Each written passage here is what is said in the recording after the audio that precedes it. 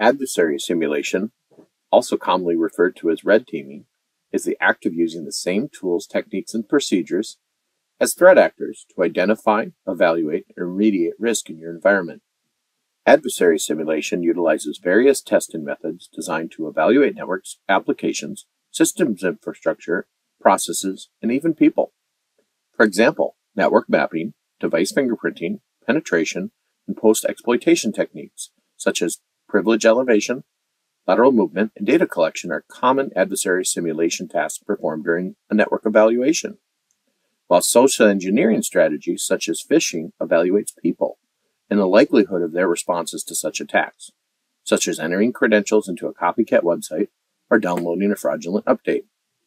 A common goal of adversary simulation activity is to identify what a threat actor could accomplish if a system or network has been compromised, ultimately assisting those who defend your environment, commonly referred to as the blue team, in testing and validating your defenses, identifying gaps and weaknesses in those defenses, and working in concert as a purple team to strengthen your defenses by enhancing existing controls and/or providing additional mitigation strategies. Additionally, red teams often use common administrative tools, but in a way designed to target, attack, or exploit vulnerabilities.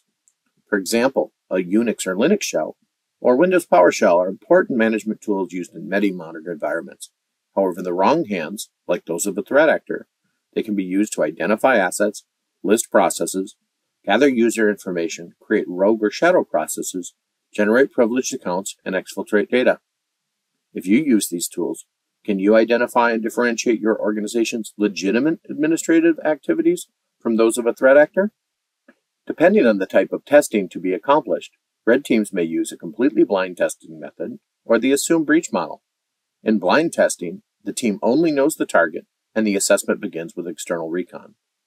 Using the assume breach model, however, the red team begins with an already compromised host and continues down the attack chain, validating or disproving technical assumptions, such as our firewall should block that, or our endpoint detection and response tool should detect that activity.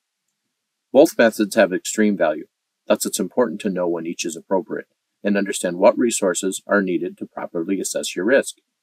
If your security program is missing adversary simulation and red teaming, Help Systems has the resources you need, from our fully managed penetration testing and assessment services to our award-winning infrastructure protection and testing tools, including Core Impact and Cobalt Strike.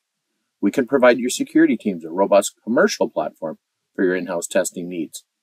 For more information, email us at info@helpsystems.com.